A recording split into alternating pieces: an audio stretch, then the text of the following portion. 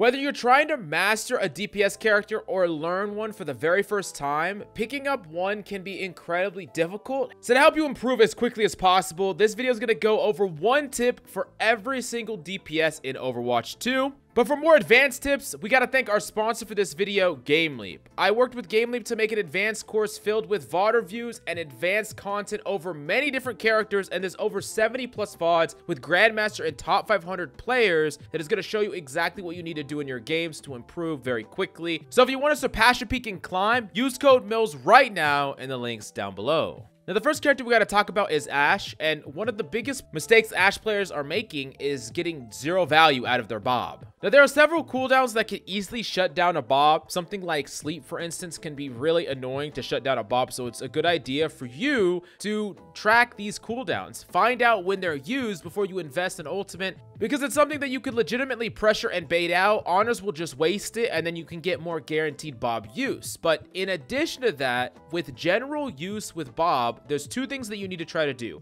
The first one is to take space. Now, in order to do that, you want Bob in an open area where enemies are contesting with large sight lines to the enemy. So tight areas and corridors isn't going to really claim as much space as pushing it far back into an open area where the team is holding in open area or open space. Now, in addition to that, you want to be creating a crossfire with Ashe and Bob. So you are starting to deal damage between Bob and the enemy. So you're kind of sandwiching the enemy in between your damage and Bob's damage. This puts the enemy in a very, very tricky situation because now they can't back up to run away from you, and they can't run away from Bob, and they are kind of overwhelmed with pressure. And if you do this consistently, the enemy team will often just crumble in front of you, and it's going to be a lot of free wins with Bob. Now, the next character that we got to talk about in this video is undoubtedly Bastion. Now, Bastion's turret form is powerful, but there's several things you need to do in order to get the full effect out of it. Remember, it's on a over 10-second cooldown, so if you just waste it at the start of a fight, you're not going to get guaranteed value. You need to, one, track and bait out cooldowns that could shut you down, whether that's Reflect, whether it's Sleep, Nade, Hook, whatever the case may be. When these cooldowns are not available, your turret is going to get a lot more guaranteed value. And then, two, engage with turret when an enemy is out of position. So let's say you're using your primary fire, you're poking that Genji, you're poking that Zarya, you're baiting out bubbles, you're baiting out Reflect, and then when you see a key moment where that Zarya is pushed out way too aggressively, she's relying on one bubble to keep her alive, that is when you can invest turret form. That is when you can burst her through that bubble and kill her, and that's how you get value out of Bastion more guaranteed. You're playing from a distance and baiting these cooldowns and seeing the right situation to invest a full commit, an off angle pushing forward with your turret form. The next up, we got to talk about Cassidy, and I've talked about this combo before, but it's important that you ingrain it in your mind. The stick does 131 if it attaches to a target, and if you are within a close range to the enemy, less than 20 meters, you're going to do 70 damage when you hit them in the body. This means that for all 200 HP heroes, you're going to be able to kill them with this combo. This means that if any character that you're dueling is close range and you hit them once in the body and then stick them, your goal at that point until the bomb explodes is to just live. So you can move sporadically, run away, whatever you need to do, because the grenade will just kill them when it actually does explode.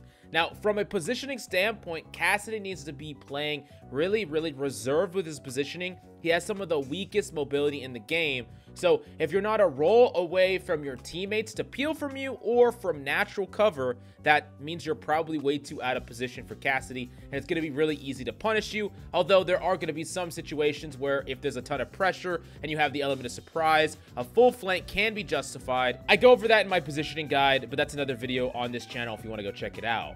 Next off, we got to talk about Echo, and I think that there are two predominant styles of Echo, a ground Echo and an air Echo. Now, air Echo is someone that has that pocket, right? You're a mercy pocket, you're playing really high up in the air, you could spam from range, you could be more aggressive with your positioning because you have a constant amount of heals. You're kind of like a pseudo Phara in that you're always pocketed and you can rely on that consistent form of sustain. But a ground Phara is different. They want to play typically more with their team, and they want to make sure that they still have cover to quickly fly behind if they need help, and they follow a lot more of the traditional positioning fundamentals that other characters would have to follow. And from this position, you're often poking and pressuring, and you're looking for key moments where you could go in with your beam and either punish a tank that's going too far forward, break their shield, or kill them if they're less than half health, or you're looking for a key straggler that you can push up and finish off. Now, keep in mind, some characters that have a form of damage mitigation, but they don't work on beams, are uniquely weak to Echo. Characters like D.Va and Genji, because their Reflect or the Defense Matrix will not save them, and you can easily push these characters when they think they're safe and punish them.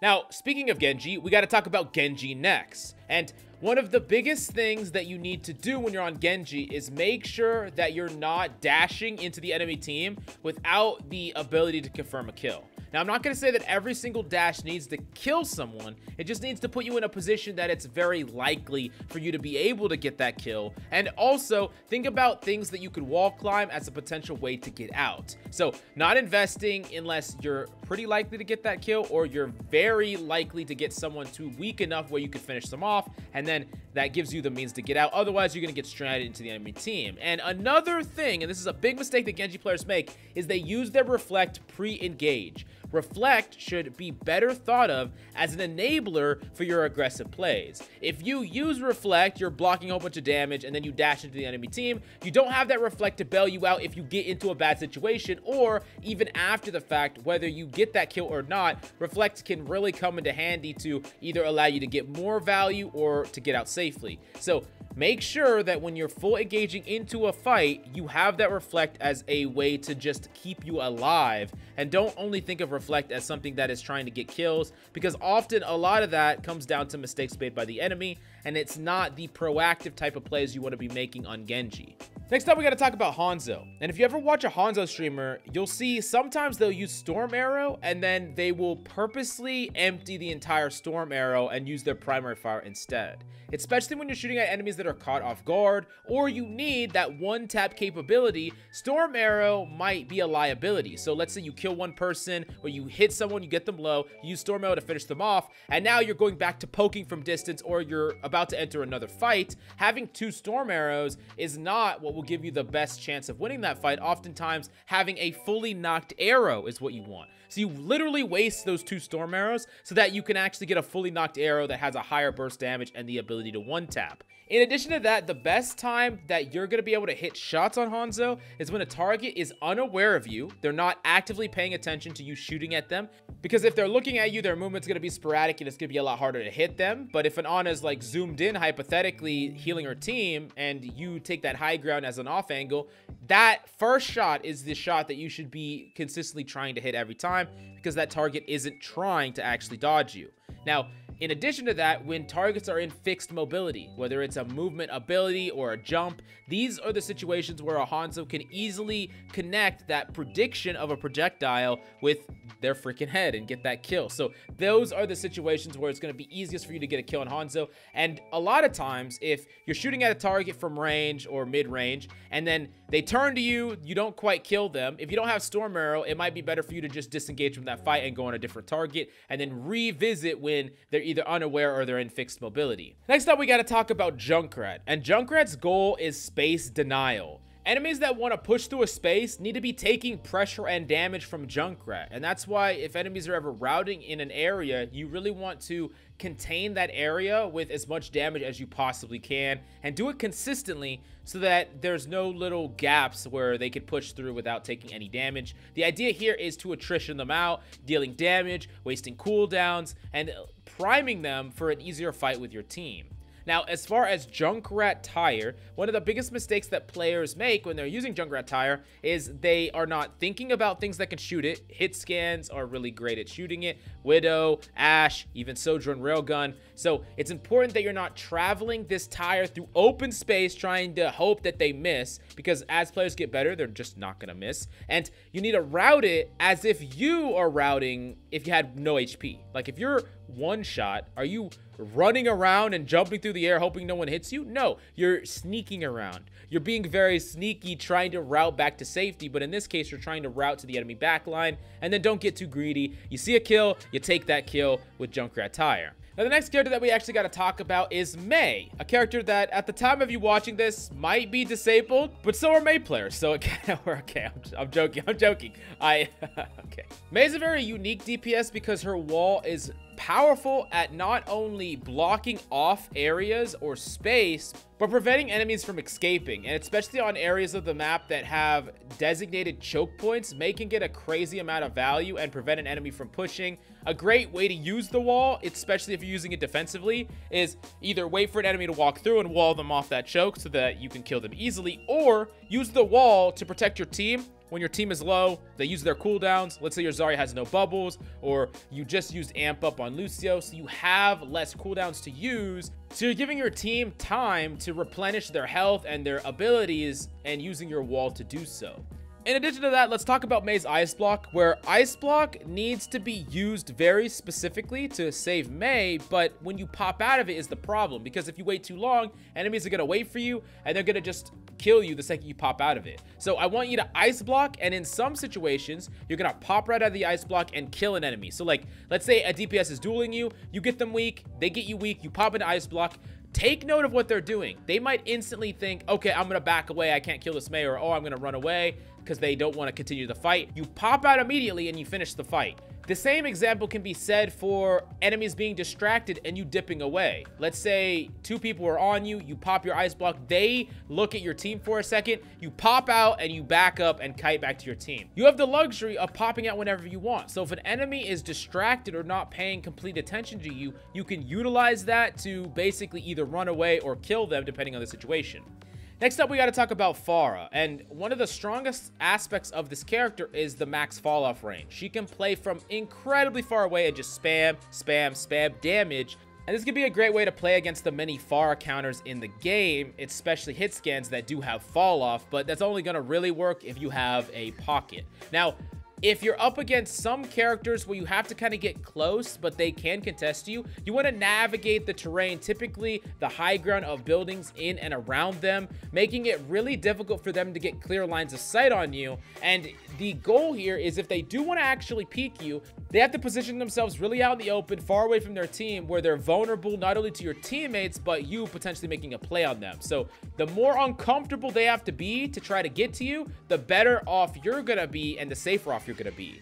On top of that, as a general thing, for those of you who have never played Phara before, remember that you can jump, shift, and rocket shoot the ground at the same time to get yourself up to max height very quickly. Yes, you take a little bit of damage, but you're not going to kill yourself, and your team can always just heal you up after the fact. The next character that we got to talk about is none other than Reaper. Now, Reaper really wants to play corners because he's very great at not only teleporting out if he's stuck in a corner, but playing in and around a corner because enemies don't want to turn that corner into a Reaper because that's his effective range. So Reaper can jiggle out of a corner, do some damage, go back to that corner, and that's where he can kind of stay. And an enemy would have to full commit to him with a lot of resources in order to force out that Wraith. I wouldn't say stay in that corner, though, if you do not have your Wraith to get out because an enemy can punish that. Now, if you ever want to pop off with your ultimate, you need to really track CC. Things like Flail on Brig, things like Boop on Lucio, and of course, all the other crowd control in the game like Sleep and Hook. These are all going to shut you down. So if you're not getting value with it immediately, and what I mean by that is killing people right away, right when you activate it, then you need to be tracking these cooldowns so that you're more likely to get some value out of it rather than it getting shut down. Next up, we got to talk about Sojourn. And Sojourn gets to farm up that energy off of bubbles, and it's a great way to shoot shields and shoot bubbles, and of course the enemy team to farm up that rail. But rail lasts for 8 seconds, and something that you can actually do to maintain that rail charge is, let's say you win a fight, go peek up at enemies and just do a tiny bit of damage as they're coming out of spawn. Just tap them slightly because that will reset that rail decay so you can maintain that charge as long as possible, and then as enemies are pushing up, you still got that charge from the previous fight that you maintained, and then you get a one tap and you win a fight again. And that's how you can kind of snowball Sojourn's advantage, is by maintaining a high rail charge. You don't have to rebuild it up because you're just keeping it from the previous fight by just doing a little bit of damage every 8 seconds to a shield or to the enemy team as they're coming out of spawn. On top of that, as an additional tip, remember that you can jump, slide, jump to go to higher high grounds you wouldn't be able to get to with just a slide and a jump. And this is very important on a number of different maps, and I think it's something that a lot of players need to kind of ingrain in their memory. The next character that we got to talk about is none other than Sombra. Now, one of the biggest decisions that Sombra players have is hack selection. Now, while it's easy to say, okay, I'm going to hack a target that I'm going to go on, like a Zen, for instance, because you're trying to kill them, the other types of hacks can be a little bit more tricky, but I would definitely suggest hacking targets that lose a ton of utility when they are hacked. Characters that are trying to accomplish something, like a Genji going in and trying to reflect to stay alive, you can kill him with a hack from a high ground. A character that wants to push forward with his shield, like a Reinhardt, value hack. Diva, no more DM, value hack. These are targets that with their utility, they could play a certain way, but without it, they have to all of a sudden way back up in their positioning, or they could even get killed by your team. Next up, we got to talk about Symmetra. Now, as a really kind of interesting tip with Symmetra, you can teleport or set up your teleporter even if you're touching a wall that is slanted and even off the map. Here's the clip from Seagull doing this exact thing, and it's a very interesting addition to Overwatch 2 that wasn't quite present in Overwatch 1. Now, the next character that we got to talk about is Torbjorn. Now, Torb really wants to maximize his primary fire even from close range. A lot of players want to use that alternate fire to kill targets, but it's not as reliable and it doesn't do as much burst damage as that primary fire. So, unless the enemy is legitimately 1 HP or you're very unconfident in hitting that primary shot, you should really focus on practicing the primary fire and using it even when you're close range. And think about how your turret is positioned depending on what you're playing against. If you're up against dive characters, for instance, you want your turret to be adjacent, not really peeking the enemy team, but rather peeking you and your supports. So that if a diver dives onto y'all, they will be constantly taking damage from that turret. But if you're up against another type of team that is trying to play in the back, trying to actually whittle you down with damage from range, with snipers, you want to have your turret put in a place where it can get more value, even if the enemies aren't pushing directly on top of you, or be more flexible with its use, throwing it in when you're engaging or in the middle of a fight. The next character that we got to talk about is Tracer. Now, a good rule of thumb for Tracer aim is actually to aim neck level on the majority of characters. The reason that you do this is that if you aim at the head, you're going to miss the majority of your pellets and you're not going to do the most amount of damage. If you aim for the body, you're not getting the most amount of criticals that you could possibly get. But if you aim right at the neck, half of your bullets are going to get criticals and half your bullets are going to get body. So you're going to get the maximum amount of damage. And this is a great way to practice. I would suggest practice against training bots and then doing try out free-for-all to maximize practicing this crosshair placement, and you're going to have more lethality. In addition to that, realize that the melee animation actually lingers even if you're using another ability. As an example, you can melee someone, and while the melee is still happening, you can blink and still hit someone else with that melee. That means that that melee hitbox actually is on and active the entire time the animation is happening. So you can mess with that with your blinks. And something that you should also get used to is meleeing and recall canceling. You won't even see the melee. You can actually put a melee in there and recall. So let's say you're dueling a soldier. A great thing to do is right before you want to recall, you blink in, you melee and recall instantly so that you get that last burst of damage. And this is a great way that you could finish off a target with a little bit of extra damage at the very end, and you do it safely.